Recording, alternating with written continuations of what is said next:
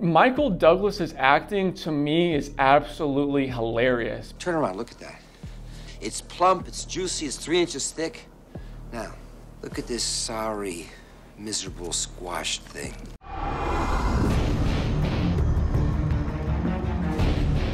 Hey, what's up guys, it's Josh here. Today I want to do a little review on Falling Down from 1987, and I actually watched this movie and shot the review a little while ago. The review ended up having a lot of problems with the actual video file, so I ended up scrapping it, but this is definitely a movie that I really want to review. I really do like, and I just did like my top 10 favorite movies that I watched in 2022, and this would have totally been on the list, but because I didn't review it, I didn't remember it as much, and I kind of forgot about it, unfortunately. So it's basically a guy going through the day-to-day life, the traffic, the work, all the BS, just the day in, day out, and he just ends up snapping. So many great scenes. So let's just jump into the pros of this movie. And the pros is that it's pretty much a cinematic masterpiece. I think like if you're somebody who wants to see every corner of cinema, this is a movie that you absolutely have to see. To me, it also inspired a lot of movies in the future. I think, you know, one of the movies I liked growing up was Office Space, where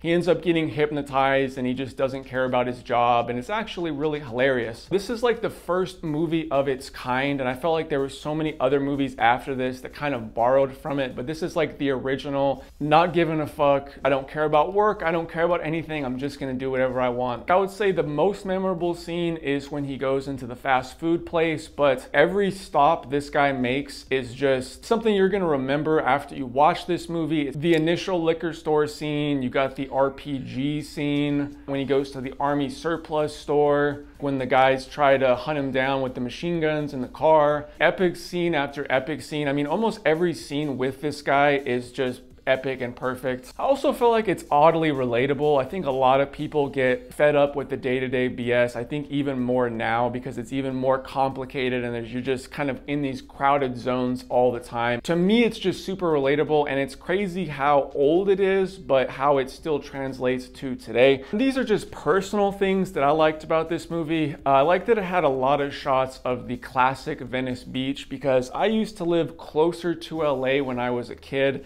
and Venice Beach is like right next to LA, so I would go there all the time. And I like watching movies that were filmed in the time period when I lived there. I don't know, it's just a personal thing that I like. You got lots of shots of Venice Beach, I like that. And this was also shot by Joel Schumacher, and I don't know if you guys watched one of my recent reviews, but Batman Forever is one of my personal favorite Batmans. I don't think that you're gonna love it. I don't think that everybody's gonna say that. In fact, some people say it's the worst Batman ever. But I actually really like it, and it was shot by Joel Schumacher, so I just really like seeing anything that this guy does, except for Batman and Robin, but Batman Forever, perfect. Another little pro that I like about this movie is Michael Douglas's acting to me is absolutely hilarious. See, this is what I'm talking about. Turn around, look at that. You see what I mean? It's plump, it's juicy, it's 3 inches thick.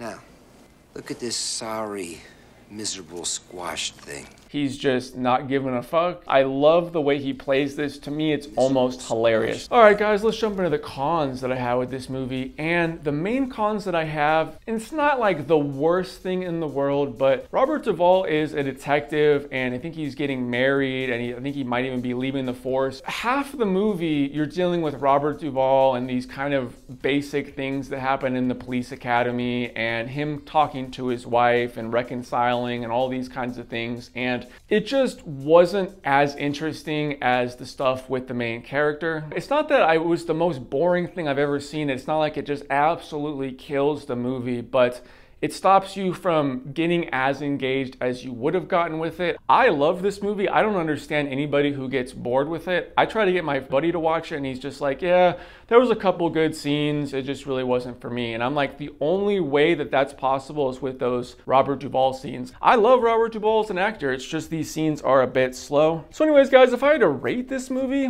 I'd probably rate it like in between an 8.5 to a 9 out of 10. It's fantastic. I think that anybody who likes films, period, needs to see this movie. And even if you don't want to watch this whole movie, just go on YouTube and check out some of the clips. They're hilarious or really entertaining, stuff that you're gonna remember for a long time as well. Buy a try or pass. For me, this is a buy. I think this is perfect for anybody who likes all realms of cinema and wants to see all the furthest corners of cinema.